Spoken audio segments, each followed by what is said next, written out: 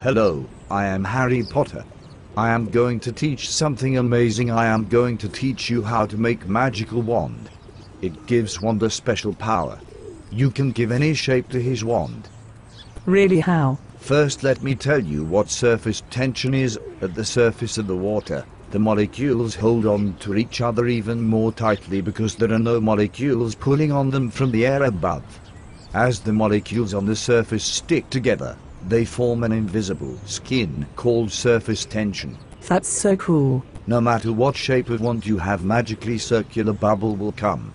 Soap reduces the surface tension and allows bubbles to form. A soap film makes the smallest possible surface area for the volume it contains. Do you guys ever wonder why bubbles round? Yes, but you never told me. When air is blown inside a bubble, it is pushed outwards in all directions. This causes bubbles to become round. Bubbles are made up of a thin film or skim of soapy water. Bubble is stretched. It pulls tightly because of surface tension. Thank you so much. Now I am going to make my own magical wand.